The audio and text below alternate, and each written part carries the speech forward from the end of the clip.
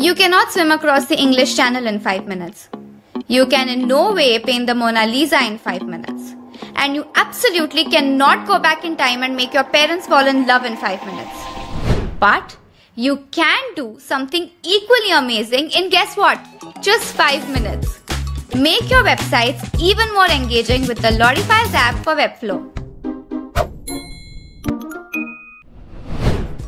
In this video, we will begin by learning how to install the LottieFiles app.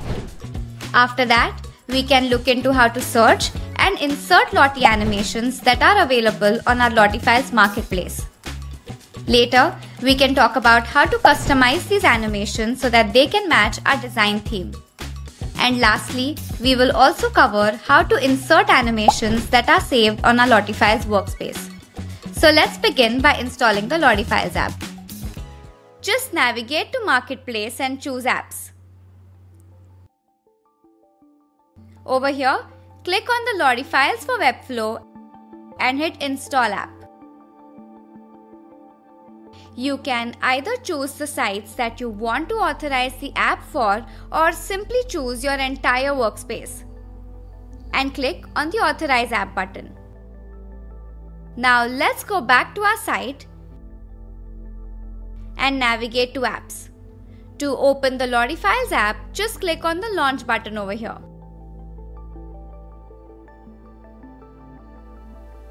Once you have your app up and running, let us proceed by inserting a Lottie animation into our web layout. I already have my layout ready and my containers all set up.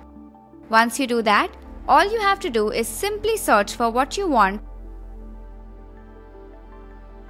choose what you like and click on Insert Animation.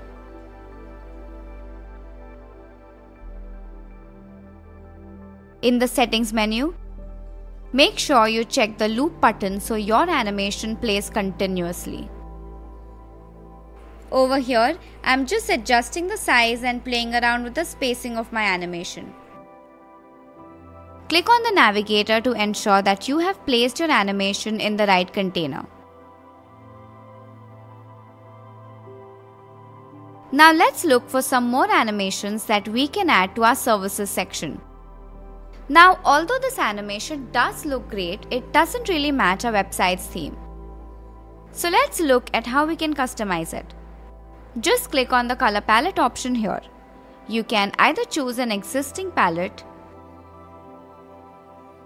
or create a new one by clicking on the New Palette button. Choose the color you want or simply paste the hex code of your brand color.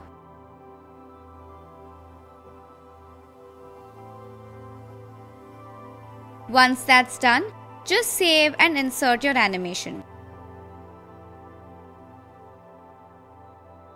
And done! This is what it looks like in your web design. For the next icon, I want to add in an animation that I had previously worked on, which is saved in my LottieFiles workspace.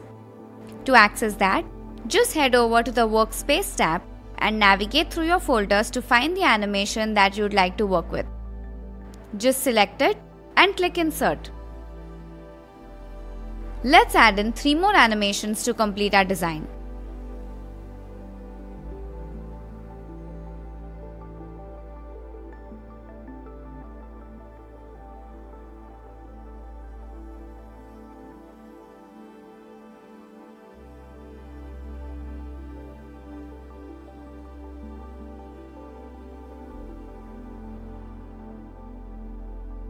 Lastly, I just want to add one more animation, and this time I want it to be the background of my hero section.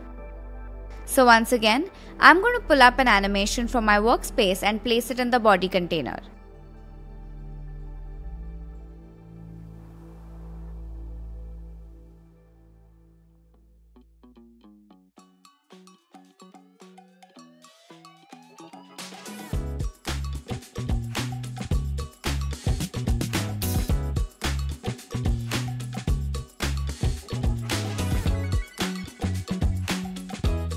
And that's all.